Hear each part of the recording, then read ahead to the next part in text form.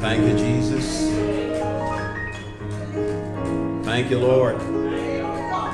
There is no way. No way. Thank you, Jesus. To live apart from Jesus, it is in him that we live and move and have our being. And he said, I am the way. I'm the way. I'm the way to live. I'm the way to life. Amen. There is no way to live without Jesus. Father, we thank you for life more abundantly. Thank you for your precious word. Your word that sustains us, gives us illumination, gives us enlightenment. Lord, it leads us and guides us into all truth, because your word is truth. And you declared in your word, we shall know the truth, and the truth shall make us free. So we thank you for your word that you sent down from heaven. Lord, let it abide deep within our hearts. Let it overflow. Let it keep our hearts and minds, guard us, our thoughts, our ways, our activities, oh God. Let them be rooted, led by the word of the living God. For man shall not live by bread alone, but by every word that proceeds out of your mouth. So we thank you today. Bless and we shall be blessed. Keep and we shall be kept. In the name of Jesus, we thank you. Bless your name. Amen. Thank you, Jesus. Amen. Amen. Amen. Thank you, Jesus. Romans chapter 16, but hold your place there, and I want you to turn back to Romans chapter 12 for just a moment. This, amen, what we're going to see today is urgent. This is urgent. Amen. There's a sense of urgency about salvation, period. Amen. Now is the accepted. Now. And this letter of Romans addressed to the called of Jesus Christ, to the beloved of God. Amen. Those, the Bible says, who are called to be saints. Amen. This letter, amen, that the Apostle Paul wrote is loaded with so much, amen, so much theology, amen, so much information, amen, that it has been considered by many, and I said this at the outset, to be as a culminating kind of constitution. Amen. A complete, amen, compendium of Christianity. If you had no other book than the book of Romans, it's enough for you to be saved by. It's enough. It's more than enough. It's enough for you to be saved by, and it's enough for you to live by. Amen. It is packed.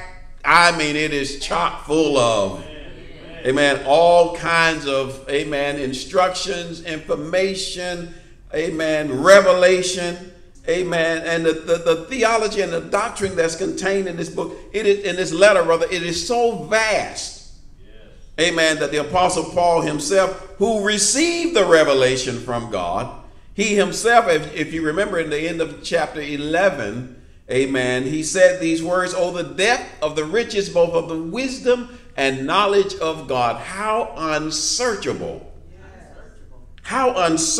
are his judgments and his ways past finding out." He said, "For who has known the mind of the Lord? Or who has been his counselor?" Amen. The Bible teaches us also that the grace of God that brings salvation has appeared to all men, teaching us, the Bible says, to deny ungodliness and worldly lust that we should live soberly, righteously, and godly. Where? Right here in this. Everybody in heaven going to be living righteous. Hello? There's no sin there. There's no disobedience there. There's no defiance there. Amen. No corruption there. No death there. No rebellion there. Everybody, God wants us to live holy and righteous right here in this present world. Amen. All of our salvation, as the Apostle Paul made crystal clear, amen, right here in this letter of Romans also, is based upon, amen, what God has done for us. Amen. In Christ Jesus, what God has done for us in Christ Jesus. It is not of works, he reminds us, lest any man should boast. It is the gift of God. Amen. That's God's grace to man. Amen. It's the gift of God. However, there are certainly, as we see in this letter, practical things that the apostle, amen, expounds to us that calls for our participation. Amen. Cooperation. That's what he's calling for. Our cooperation with the Holy Spirit. Now that you have the Holy Spirit, we're called to cooperate. Before you had the Holy Spirit, you ain't thinking about cooperating. That's what the Bible teaches. Romans chapter 6. Amen. You were free from righteousness when you were a servant of sin. You ain't thinking about doing what's right. Amen. You didn't have the ability to do what is right. But now that you are saved, you are now called to participate. In Romans chapter 12, he says, I beseech you therefore, brethren, what? By the mercies of God, that you what? Present your bodies a what? Living sacrifice, holy, acceptable unto God, which is your reasonable. This is only reasonable. Be not conformed to this world, but be transformed by the what? Now you got a new mind. If any man be in Christ, 1 Corinthians 5:17, I believe it is, he is a new, amen. The old is, and all things become, new birth. That's why Jesus told Nicodemus, you must be born again.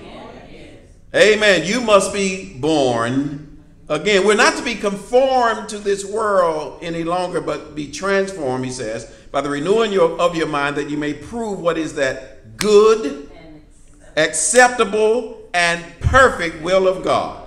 For I say, he says in verse 3, through the grace given to me, to every man that is among you, not to think of himself more highly.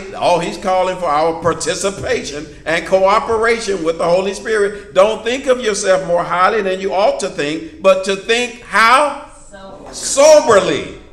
According as God has dealt to every man the measure of faith. And then go down to verse number 9, Romans 12. He tells us, look at all of these things, at these admonitions, amen, for the people of God. To number one, let love be without the hypocrisy, or this, I'm reading from the King James, so you got it there. Without dissimulation or hypocrisy, no respect of persons. Then he says, abhor that which is evil, but cleave to that which is what? Good. Be kind. These are things he's calling for you and I to do. Yes, amen. The Holy Spirit is working in us, but you have to cooperate. Right. I have to cooperate. Amen. Be kindly affection one to another with what? Brotherly love and honor, preferring one another. Not slothful in business. You can be lazy if you want to be lazy. You can be lazy if you want to be lazy. Amen. But he says not slothful in business. Amen. Fervent in spirit, serving the Lord, rejoicing in hope, patient. Oh my God, help us.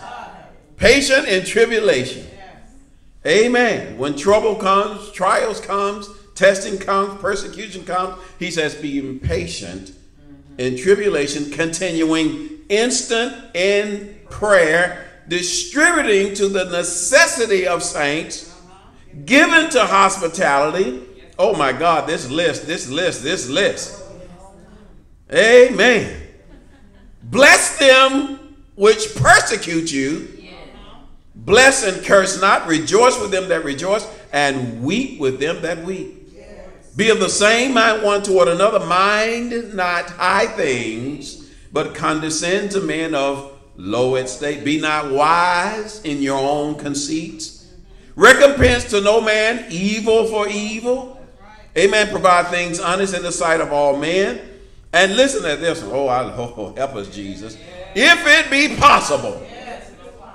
And it is possible, because the Bible says with God, all things are possible. And y'all know, y'all said, I can do all things through Christ who strengthens me. Hello. If it be possible, he says, as much as life in you live peaceably with not some people, all men. Dearly beloved, he says, avenge not yourselves, but rather give place unto wrath. For it is written, vengeance is mine, I will repay, saith the Lord. Amen. And the Bible tells us also that the wrath of man does not work the righteousness of God. Amen. Because when we get mad, we get upset, we ready to do something crazy. Take your car and just run somebody over. Oh, help us, Jesus. Vengeance is mine, I will repay, saith the Lord. Amen. Therefore, if your enemy is hungry, feed him. If he's thirsty, give him drink, for in so doing you shall heap coals of fire on his head. Be not overcome of evil, but overcome evil with good. Amen. And so we saw that a few weeks ago. I just want to remind you of these things, because Paul continued the exhortation, amen, to the saints, talking about the love, the importance of love in the unity of the Spirit. And in Romans chapter 15, very quickly, just the first 3 verses, remember he talks about how we are to, amen, prefer one over the other, over ourselves rather. Amen. And so he says, we then who are strong ought to bear the infirmities of the weak, the scruples of the weak, and not to please ours. Somebody ought to say, it's not about me. It's not about me. It's not about me. Amen. Not to please ourselves. Let each of us please his neighbor for his good, leading to what? Edification is lifting your brother, lifting your sister up. It's not about me. It's about me lifting up and edifying. Now that goes against everything in our culture today. That goes against, listen, again, this is something you have to do for yourself in cooperating with the Holy Spirit. Amen. Let each of us please his neighbor for his good, leading to edification. Look what he says. For even Christ did not please himself. Remember what he said. Not my will, but as it is written, the reproaches, which is our sins, our transgressions, our iniquities. Amen. The reproaches of those who reproached you fell on me. It was all, amen, put on Jesus. Amen. So as the Apostle Paul now, amen, closes out this magnificent letter, amen, to the church, he sends greetings to a whole host of people. Y'all didn't know Paul had so many friends and relatives, did you? Did y'all take note of that when you was reading it? I know we were kind of struggling with pronouncing some of the names.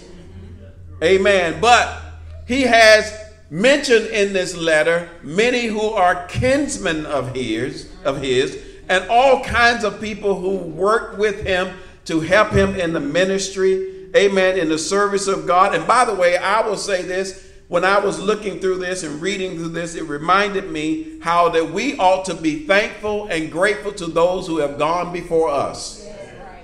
We are standing on the shoulders of many. Amen. And God uses people, and Paul makes, he takes the opportunity, let me put it that way, to commend all of the people of God who have been instrumental and who were instrumental in the ministry, in the work of the church. Amen. I'm convinced that without their amen, valiant laboring, without their, amen, sacrificing of their service to the Lord, the Church of Jesus Christ would have been deficient, amen, in growth and expansion to where it is today. We are here, we are where we are today because of the sacrifices of, especially of those in the early church, amen, who were persecuted, amen, and many of them were chased out of their homes, amen, forced to relocate, amen, just because they, amen, named the name of Jesus Christ. Many of them were burned at the stake, thrown to the lions, amen, amen, but they would not recant, amen, and they, amen, left for us, amen, a legacy. And so Paul again addresses many of these saints who under duress and under, amen, persecution from those who disagreed with, of course, particularly the Jews who were striving against the church, amen, at that time. He, amen, commends all of these people for their great labor and sacrifice, amen, in the Lord. But before he, amen, ends this letter, amen, he takes the opportunity to issue one final plea. Amen. It's kind of strange. He's naming all of these people. He's given, I mean, just a whole laundry list of folk. Amen. But he gets to the end, and before he closes out the letter, he said, wait a minute, you know what? It's almost like he said, wait a minute. You know, he had like a, y'all remember, many of y'all seen Columbo. This is not for your young people. Old Detective Columbo, who would be on the way out the door. And sometimes he leave out the door. And then he come back and say, and one more thing. This is kind of like a one more thing. One more thing. And by the way, he said, this is urgent. It's not as though he had forgotten it, but he wanted them to be sure, to understand what they would be facing. Amen. And this is urgent. This is urgent. This is urgent. Look at Romans 16, verses 17 and 18. As he closes out this, before he closes this letter out, he said, I got one more thing I got to tell you. Now I urge you, brethren, note those who cause division and offenses contrary to the doctrine which you learn, and avoid them. Well, you talking about giving somebody the hand? You talking about covering your ears? Walking away? I urge you, brethren, note those who cause divisions and offenses contrary, that's the key, is contrary to the doctrine which you learned. And when you note them, he says, avoid them. For those who, listen what he says, these kind of people, those who are such, they do not serve our Lord Jesus Christ, but their own belly. And by smooth words and flattering speech, they deceive the hearts of the simple. This is urgent, y'all. You got smooth talking flatterers. They don't have their hands to the plow. They're not working. Amen. But they are full of flattery. They're full of guile with their talking, with their mouth. They labor only with their lips. You know, lip service people. Kind of like politicians. Yeah, I said it. I sure did. Talk. Talk, talk, talk, talk, talk, talk. Good talk. Smooth talk. Amen. I'm going to do this and I'm going to do that for you. They labor only with their lips. Just like the religious leaders that Jesus warned his disciples about. He said, beware of the leaven of the Pharisees. What was he talking about? The doctrine, he says, of the Pharisees. Look what he says, by the way. Turn to Matthew 23 very quickly, because Jesus warned his disciples about this. These are the kind of people, again, they even honor the Lord with their lips. The Bible says, but their heart is far from him. They're not about the service of the Lord.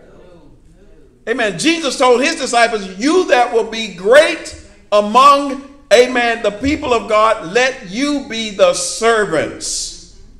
You're to be the servants. Amen. And so these would bind all kinds of heavy, amen, burdens on the shoulders of other people. But the Bible says, Jesus told them, they will not lift one finger. Because you know why? Lip, lip, lip, lip, lip. Talk, talk, talk, talk, talk. Flatter, flatter, flatter, flatter, flatter. That's who they are. A lot of lip service, but their hands are not to the plow. Look what Jesus said. These are the words of Jesus. Matthew 23, verse number 1. Jesus spoke to the multitudes and to his disciples. He said, the scribes and the Pharisees sit in Moses' seat. Now, what is he talking about? They're the ones who are telling you what you ought to be doing. They have taken the seat of Moses as the ones who are, amen, the mouthpieces, as it were, of God. Amen. Therefore, whatever they tell you, he says, to observe, that observe and do. He was talking about according to the law. But listen what he says, but do not do according to their works, for they say, but they don't do it.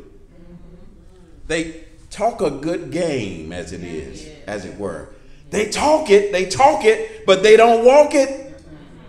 Paul wrote about this lady. He said, in works they deny him, being abominable and disobedient.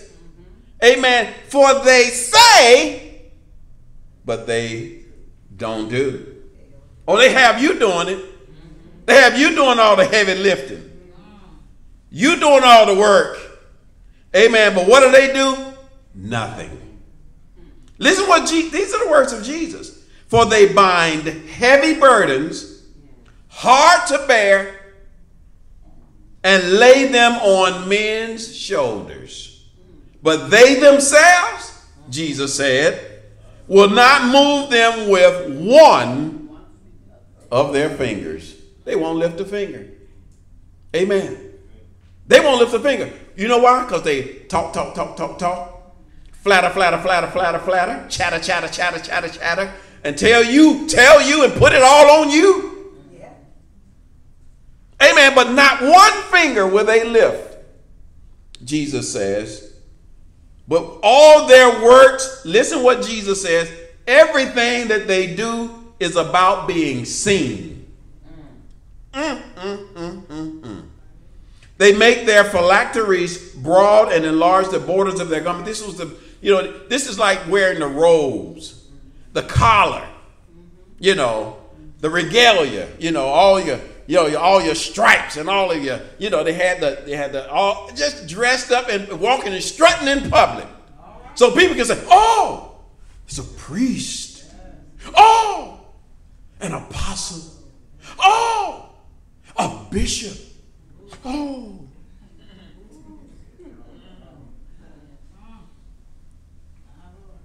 They love, look, I'm telling you what Jesus said. They love the best place at the feast. They ain't gonna sit on in the back corner. Oh no. They gotta sit where everybody can see them. They gotta sit in the high seats. In the high chair. Like a baby sitting in a high chair. So they can be seen. They love the best places at feasts, the best seats in the synagogues. So when they go to church, platinum row. Yeah, that churches got platinum and gold. Y'all didn't know that? Platinum, gold, 6 sections. Platinum people, the gold people, the silver people, the bronze, and some of y'all poor people are sitting in the nickel copper section. I'm telling you the truth. I'm telling you the truth. And James said we are not to have respect of persons. You see somebody come in the church and he's all a little ragged and not dressed a little shoddy, and you tell him, go, you sit back there, sit over there somewhere, back over there. You see that last chair back there in the corner? You go back there. But then somebody comes in dressed to the nines with, with designer this and shiny polished shoes, and nothing wrong with that. When they come in, you say, oh, hey, right here. Look like you belong over here. Amen. No respect of persons. They love to sit in the best seats, the Bible says, in the synagogues. And then when they're in the marketplace, when they're outside, they love for the men to greet them, Rabbi. Don't, now you can't, a lot of people get offended if you miss their title. I'm telling you the truth. I'm telling you the truth. A lot of people get offended if you miss their title. It's a Dr. Apostle. Now, you missed a doctor. It's Dr. Apostle. I'm sorry, Bishop. I've been elevated. It's Dr. Apostle. Excuse me, I'm sorry. I didn't mean to offend you, sir. This is in your Bible. And you see it, you know it. I'm not making this stuff up. They love this. This is what they're all about. But guess what? They all about themselves. It's all about them. Titus 1:10, I'm just a couple of verses there. You don't have to turn. Paul reiterated this when he wrote to Titus. He said, there are many unruly and vain talkers. You see? Just talkers. And deceivers. Especially those of the circumcision. This is whose mouths must be stopped. They subvert whole houses, teaching things which they ought not. Listen to what he says. For the sake of filthy lucre. That's money. And it's all about the money.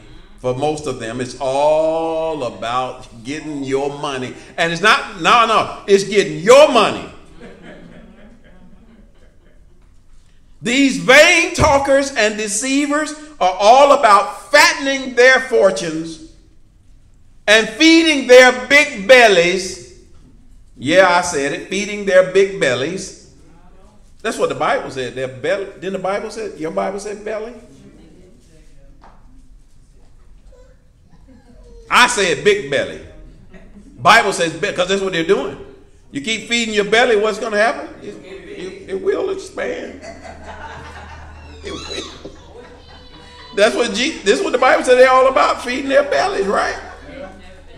And this is what they're all about. They talk a good game, but they will not lift, Jesus said, one finger.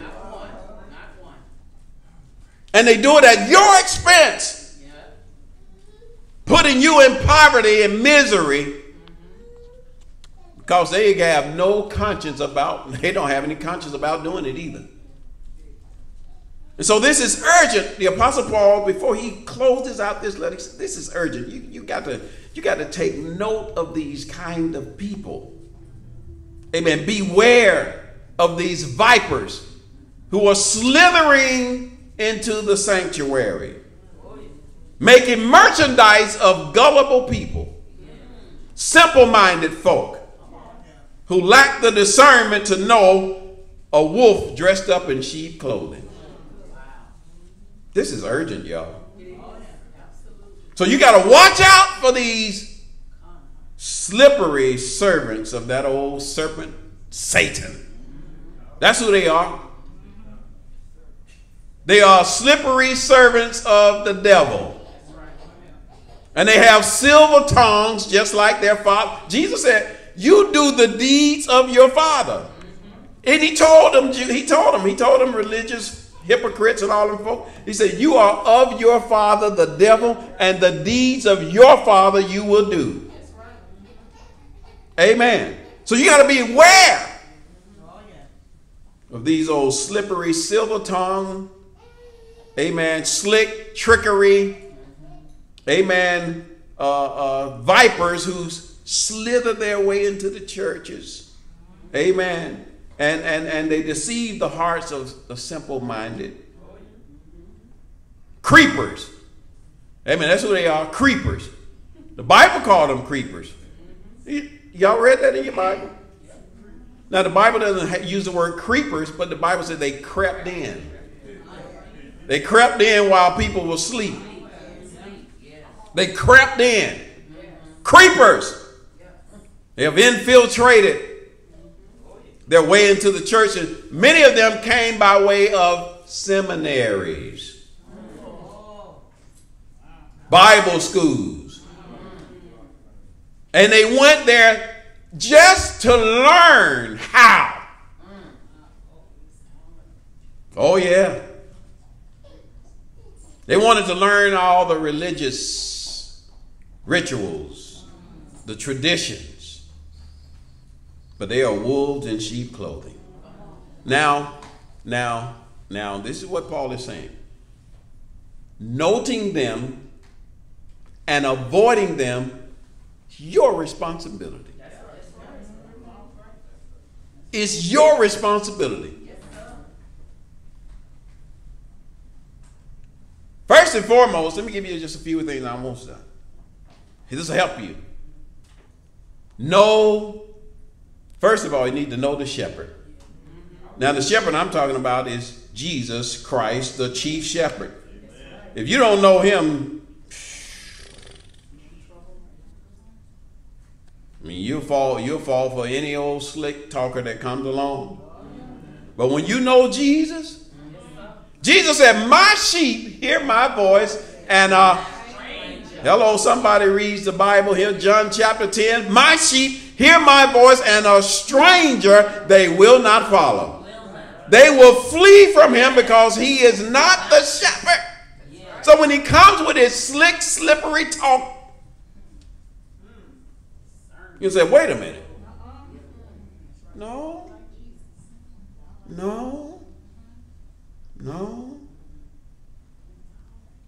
Number two, you need to know the truth. Oh, yeah. Truth from error. That's one of the biggest problems we have in the church today. People not being able to discern truth from error. Amen. And the primary reason for that is because we don't read the word. The word of God is there. Amen. We got it. We got more. We got more, way more access. I have listen. I mean, even from many decades now. This time is just rolling, isn't it? When the Lord first saved me, I remember when Bibles were very expensive. A good study Bible was very expensive. Not that they're cheap now, but now, in our advanced age of technology, amen, we have Bible apps of all kinds. Amen. And they will read the word to you. You can be a lazy non-reader and let the Bible, it will be, there's nothing wrong. I'm not picking on it. Some of us are not readers.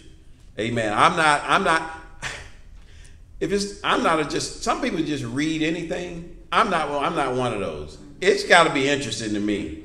If it's not interesting to me, I'm out.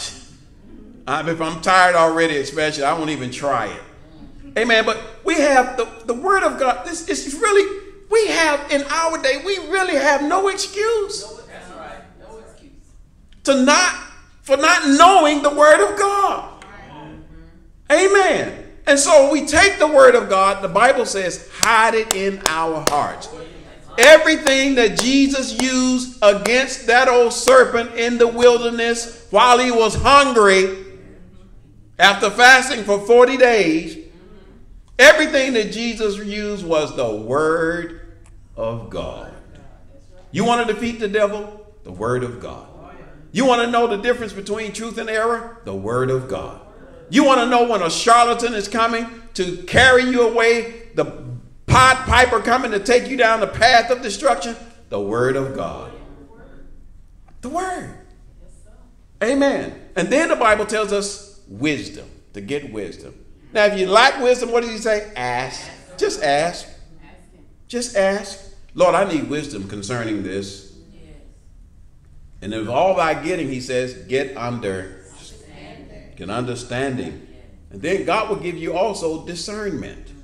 I mean, we need, the people of God, we need discernment. Amen. Just because somebody comes and then they start prophesying and you know, get you all worked up in the spirit, so to speak, and telling you what you want to hear. God told me. Then they say it such a spiritual way. God told me to tell you. God. See, I could do that kind of stuff if I wanted to. Amen. I could do that kind of stuff if I wanted to. I could do that. Amen. But I'm not into that. Amen. I'm not into trying to, you know, just first and foremost entertain people. Amen. I'm not here to entertain anybody. Amen. There's plenty of entertainment out there. Amen. And be very weary of that. Amen. But get discernment, and God, by the Holy Spirit in you, will help you to discern. Amen. God will give you the ability to discern. You got to know good from evil, right from wrong, up from down, in from out, heaven from hell, devils from righteous folk. You got to know it. Peter and them had that discernment. There was a man, I'm almost done, just came to me, by the name of Simon, book of Acts. Amen. Philip, the Bible tells us, went down to Samaria preaching the gospel. Man, people were being delivered. Amen. Devils were being cast out.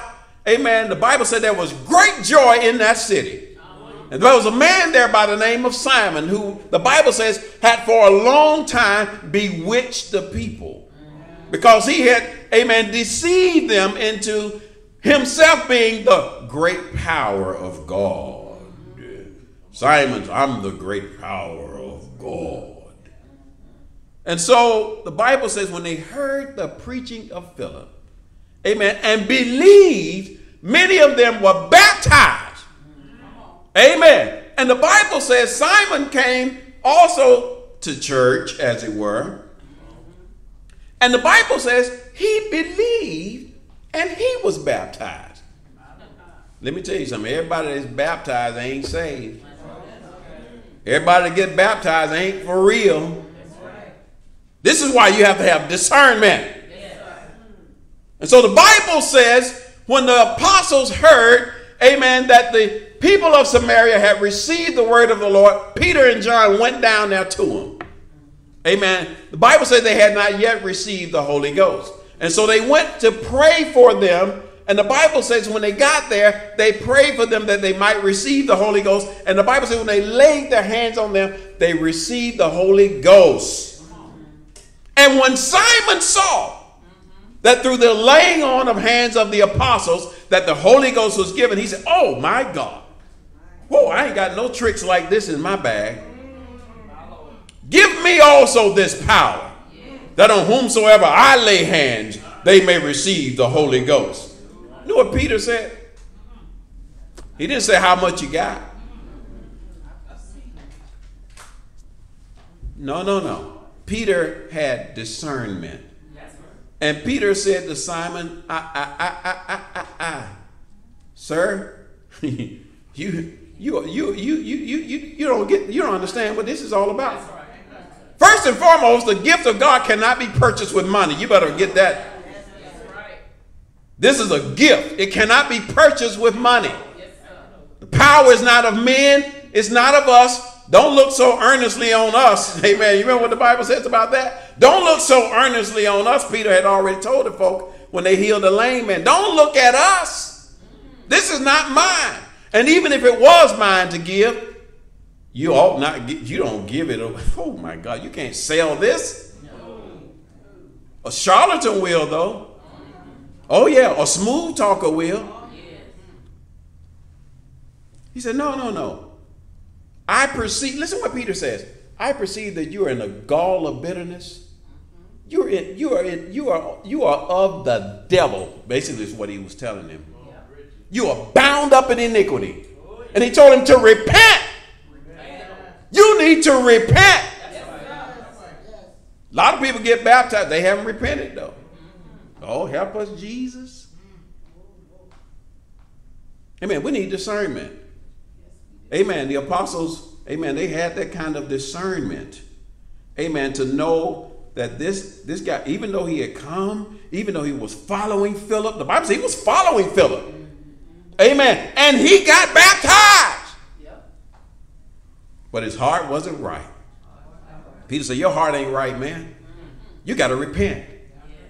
Amen. Discernment. And number 7, final thing we need, amen, we need to pray. Got to pray. Pray without ceasing. Pray always. Pray without fainting. Amen. Prayer helps your spiritual walk, your discernment, your wisdom, all of that. And brings the word of God to your remembrance. There's a lot of things I forget about it when I'm praying and the Lord will bring it to my, oh, thank you, Jesus. This is urgent, y'all. And before Paul closed out this letter, he said, listen, please. You got to know these folks that are going to be coming, these folks that are going to be in your midst, these folks that are going to slip and slide and creep into the church. So I'm urging you. Take note of those who would cause divisions and offenses contrary to the doctrine, the word of God that you have learned, and you need to avoid them. You need to avoid them. Because listen what he says again. They do not serve Jesus Christ, but their own belly. It's all about them. And they have smooth words, and they have flattering speech, and they deceive the hearts of the simple. Avoid them. Avoid them. Jesus said this, and I'm done. By their fruit you will know them. A good tree cannot produce bad fruit. And a corrupt tree or bad tree cannot produce good fruit. It can't. If the tree is bad, the tree is rotten, the fruit ain't going to be all good either. Listen, God is well able to keep you from falling and to present you faultless before his presence. He said, the Bible says, with exceeding joy. Amen. He that begun this good work in you will perform it to the day of Jesus Christ. But it is our reasonable service nonetheless to be able to note, to be able to discern a snake when we see a snake. Most of y'all know a snake when you see a snake, don't you? You don't say, oh, that's a big worm, man. That's a snake. It's a snake. You need to know a wolf that's dressed up in sheep's clothing. And avoid their flattering lips, their smooth talking. Because all they want to do is entice you to feed their own bellies. That's what the Bible says. This is urgent, y'all. This is urgent for the church. This is urgent for the church.